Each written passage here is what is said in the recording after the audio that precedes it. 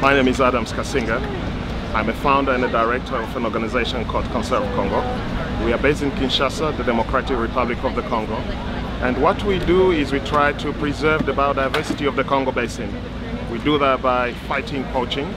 We fight poaching by empowering park rangers through specialized training and logistic support. We lose between 200 and 300 park rangers every year at the hands of poachers.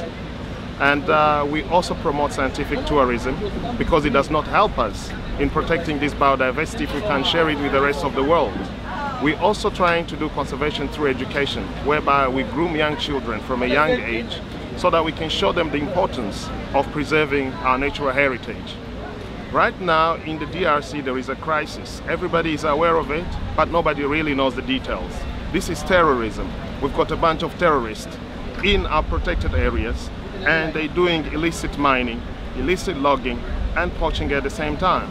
And it boils down to people being displaced from their homes.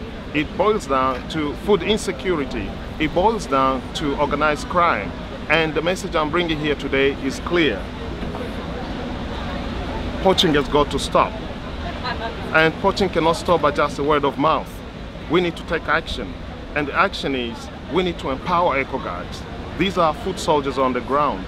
We need to empower them with the necessary skills, with the necessary equipment, because the poachers are better trained and better equipped than us, and we cannot fight them.